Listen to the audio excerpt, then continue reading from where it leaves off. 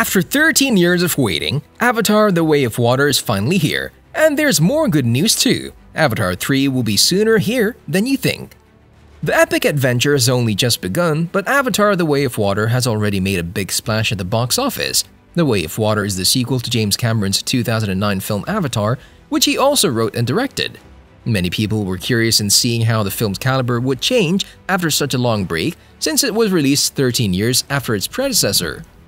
Nearly 2 decades have passed since the first movie's events, and Jake Sully and Neytiri are doing well. Jake is fully integrated into Na'vi life, and the couple has welcomed 4 children over the years: their eldest son Netiam, their second oldest son Loak, adopted daughter Kiri, and their youngest daughter Tug, as well as Miles, better known as Spider, a human boy who was left behind on Pandora and grew up alongside Jake and Neytiri's family.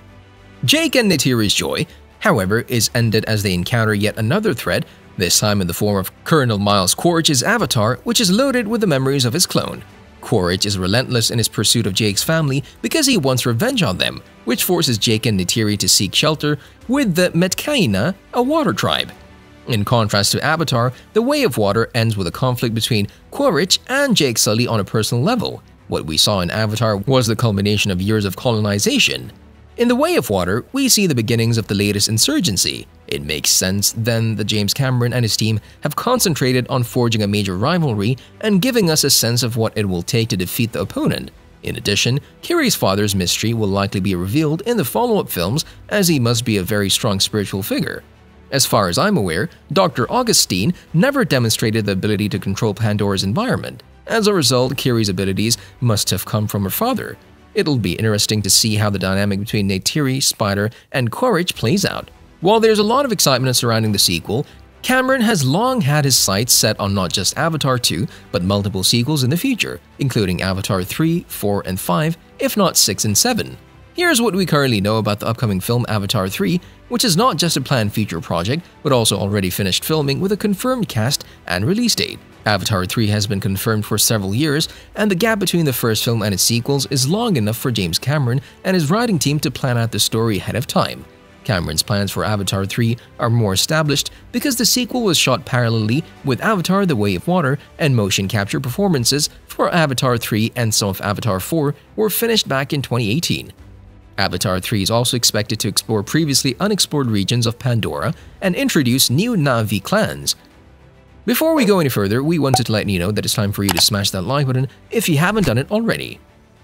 Long story short, Avatar 3 is scheduled to hit theaters on December 20th, 2024. The movie experienced multiple delays, and its release date was postponed multiple times for a variety of reasons, including production halts brought on by COVID-19. In particular, James Cameron wanted to have all 5 scripts ready before beginning production on the Avatar sequel, which contributed to the delays. The visual effects crew benefited from the delays, as well as because they had more time to work on the sequels. Avatar 3's release date was initially set for 2015 and later changed to 2020. 20th Century Studios ultimately decided on 2024, which is 2 years after the debut of its predecessor. Given that Avatar 3 was shot parallelly with the sequel, we already have some confirmed returns for the next film, including Sam Worthington as Jake Sully and Zoe Saldaña as Neytiri. The third film will not feature the entire Sully family because Jamie Flatter's character, Netiam, who was introduced to us in the sequel, was shot and killed in The Way of Water's dramatic climax.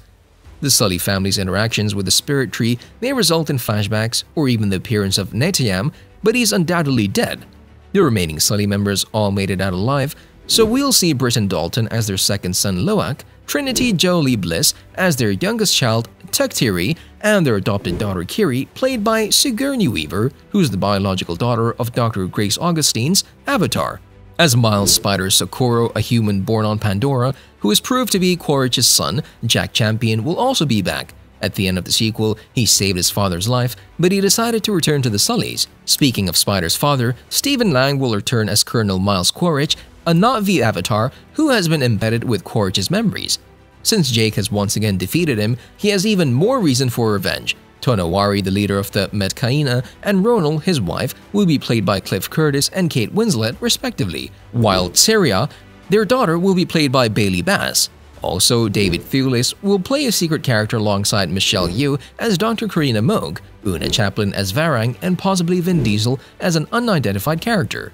Although Avatar: The Way of Water is largely self-contained, it does store some hints about the plot of Avatar 3. The Sully family may have lost a member by the film's ending, but they're now a part of the Metcaina family. Jake's final voiceover makes it clear that he's preparing to take a significant stand against the RDA to defend his family. He says, "This is our fortress, this is where we make our stand," which, unless Cameron is playing a practical joke on us, suggests that the third film might feature an all-out battle between the Na'vi and the RDA. While Kiri was raised knowing her biological mother was Dr. Grace Augustine, she was adopted by Jake and Neytiri. Kiri's father is one of the mysteries to be revealed in the third film.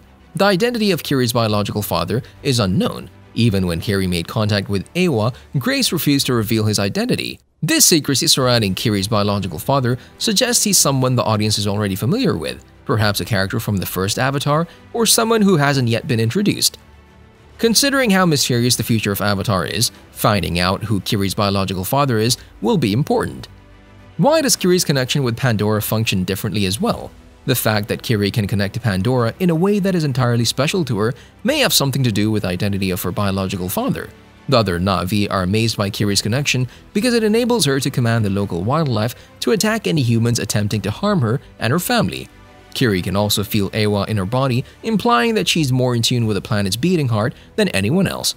It's strange, but Kiri's intense connection may be influenced by her mysterious birth situation, even though it could directly have something to do with Eywa. I know you think I'm crazy, but I feel her. The antagonist of the movie is probably going to continue his quest for vengeance against Jake in Avatar 3 now that Spider has saved Colonel Quaritch from drowning. When the Way of Water's final battle wraps up, Quaritch's rage will be at an all-time high, so things might get worse before they get even better. Furthermore, if his surrogate family learns what Spider did, it might cause friction between them and him. While Quaritch's main argument is with Jake, the RDA wants to expand Pandora and make it more human-friendly. The Na'vi, who have always fought to defend their people and homeland, will likely become even more divided and hostile as a result of their colonization, which will destroy the native population and their land. And because of this, you need to smash that subscribe button and notification bell so you'll never miss any of our videos in the future. So now that we've seen the ocean in the second movie and the jungles of Pandora in the first, where the third one will take us is anyone's guess. Does Pandora have deserts? Do they have mountains covered in snow? All we can do is wait and see. See you in the next video.